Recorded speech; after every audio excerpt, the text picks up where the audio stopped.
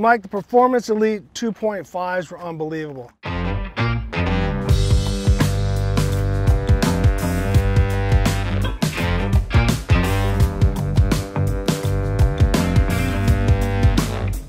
Hi, I'm Ricky Johnson. We're at a test facility in Southern California. I'm here with Mike Kim, head shock tuner for Fox Racing. Can you run down exactly what we're going to be driving today? Yeah, so the biggest difference between our 2.5 Performance Elite and our 2.0 Performance Series is the DSC adjuster. So you can go ahead and if you're going through like a desert section with big holes and you're bottoming out a little bit too much, you can go and stiffen them up. Or if you end up going like on some rock trails and there's a bunch of nuisance rocks and you want to go ahead and loosen that up to get a little more comfort. Also, the 2.5 Performance Elite is a bigger shock. It's a 2.5 diameter, so you have more capacity to be able to go and hit those big holes and not bottom out and have that strike through that we talked about. Alrighty. Right now, just the initial feel with the control, it's a little more firm, so it's like if someone's looking for that ultra cush feel, it gives it a little bit more firmness, but it's not harsh. There's a difference between being firm and harsh. Sometimes so now when we're coming down and going through the bumps and stuff like that, it gives you more support, but also it is once again another step up in being quiet. Exactly, and also being that it is adjustable, if you want a little softer, you can actually get out and adjust the DSC, make it a little softer.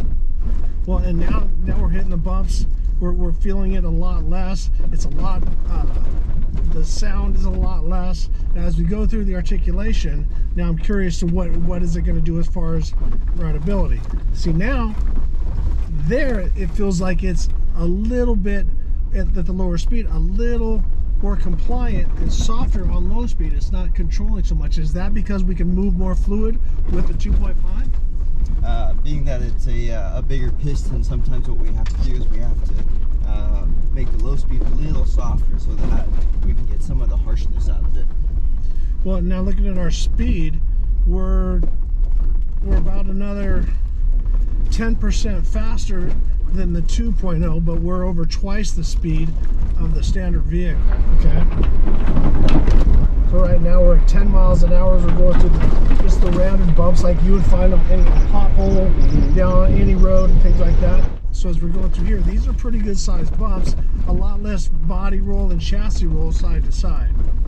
Yeah, and so again, you know, you're getting more comfortable with the terrain because you don't have that hard strike through, and so you can actually carry more speed and not have to worry about damaging your vehicle or abusing your vehicle because you don't have that hard strike through. And then also, being that these shocks are adjustable, if you want to go out, you know, carry a bunch of stuff or going camping or whatever it is, or you're going out on the Rubicon Trail where you actually carry all your camping gear with you, and you've added, you know, 300 pounds to your Jeep.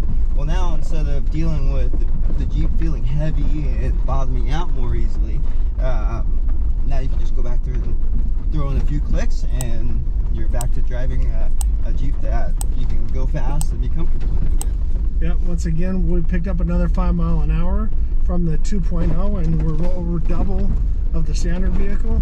And as we come over the top of this, notice it's not dropping out. I feel like it's keeping me stuck to the ground and giving me more control. Yeah, and that's the extra dampening that we put into the 2.5s. Just, you know, naturally the 2.5-inch piston is going to give us more dampening. Well, in the evolution, like through this, there's no steering wheel input, but the evolution of shocks in the early 70s, they would have 4 shocks per corner. You know, right. And then some vehicles have one shock is compression, one shock is rebound. Now, with everything that you can do with having more room to work, it makes it that much easier for someone like yourself, an engineer, to design something that you can do everything in one. Yeah, for sure. And we don't have to run 4 shocks per wheel.